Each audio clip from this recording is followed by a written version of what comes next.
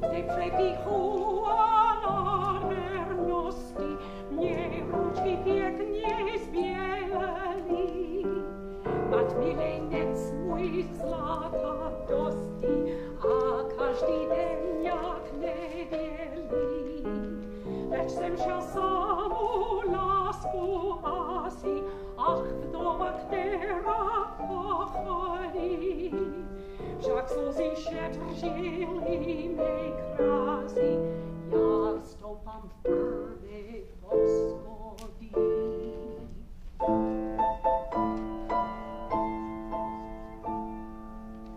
Stej mladý pernou za nos veden, nebna si nocej pad můj zrak, platili drazej oheň jeden. Ten povel onen flamen však, dom tanečník tu nová láska, to pansku švak se nehodí, zrcadlej dosud žádná vrázka, tak stopám třetí poschodí. Zdej tlustý okon sulašku, máte zabron mne ten druh, pak banker židva bez zubu, a prelatat ještě pod pustku. Tu darej baky spí mne obral, mne slivem sňatku láhari. Já šedivím a on vše popral, tak stopám tvrdej poschodí.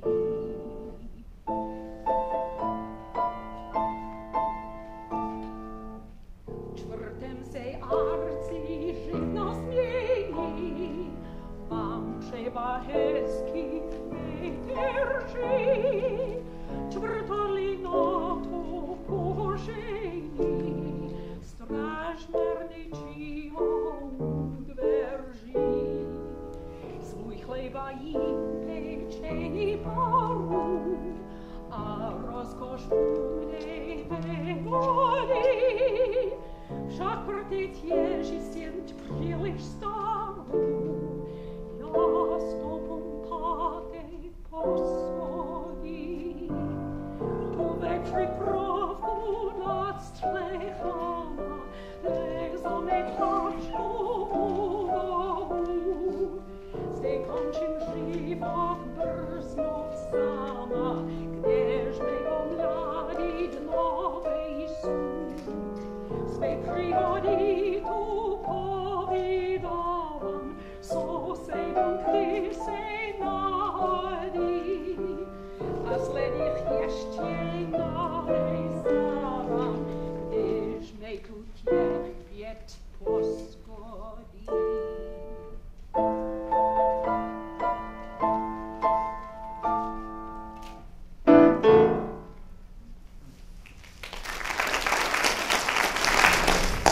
For that song, you should have been sitting at tables as in a cabaret and as in the cafe at Terezin, the concentration camp at Terezin, but of course with nothing to eat and nothing to drink, in this kind of mockery of a cabaret entertainment.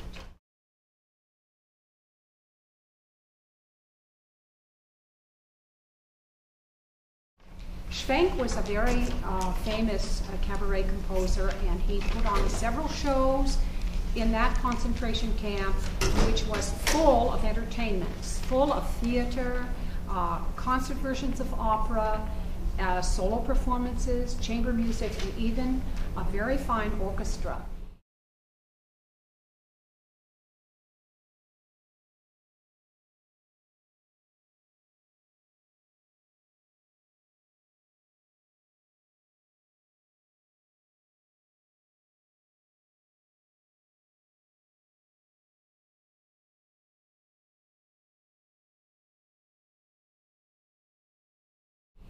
There was a purpose behind all that.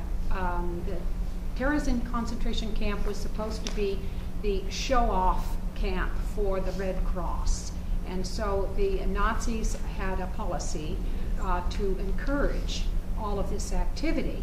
And at this camp, there was a tremendous number of very, very fine musicians, top musicians. Of course, the Jews in Europe before World War II almost dominated the musical scene. So you can imagine the richness, actually, of this situation musically.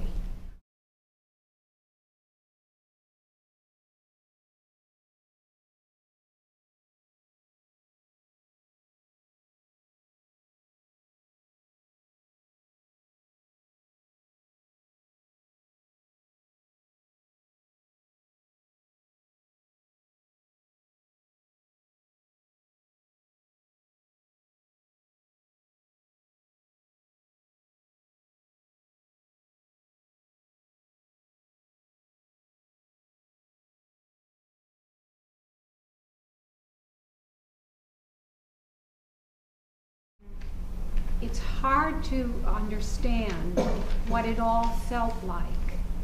I'm sure that for the inmates and the composers, it was kind of a relief, and that was the function of it, kind of an escape. But it's my particular feeling that it was probably also almost like a drug for the soldiers who loved music and were pretending to themselves, kind of in denial, what they were really doing there by having all of this musical activity.